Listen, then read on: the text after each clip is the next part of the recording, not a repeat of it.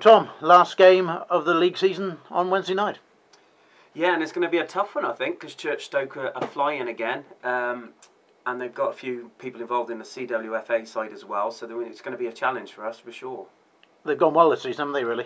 Yeah, I think they'll probably just miss out on promotion, but I don't think they started off the quickest, but now they're into full stride. I think they've got a couple of games to go after us, and they've still got a chance, but it is an outside chance of going up. Obviously, league-wise, it would be nice to end on a high note. It would be very nice for us to end on a high note.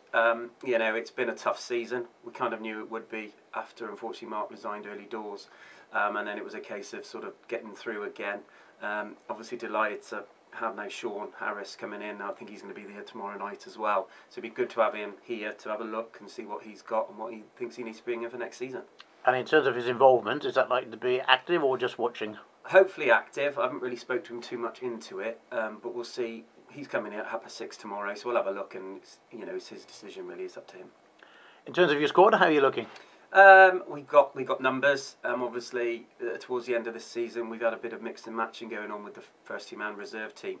Again, it's come to that point where you kind of want the season over in a certain sense. So if we get something out to tomorrow's game, that'd be great. We'll have a right good go at them. We'll probably go quite attacking, and if we lose 6-5 or win 6-5, it'll be a certainly exciting end of the season.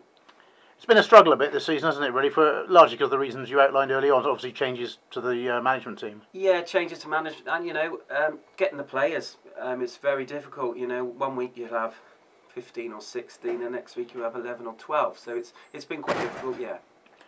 And a final point then, if you could end on that high note, at least it goes away for the summer with everybody with a sort of kind of sweeter taste in their mouth, really. Absolutely, yeah, and again, that would be good for Sean. Again, he'll have more players to pick from then, hopefully for next season.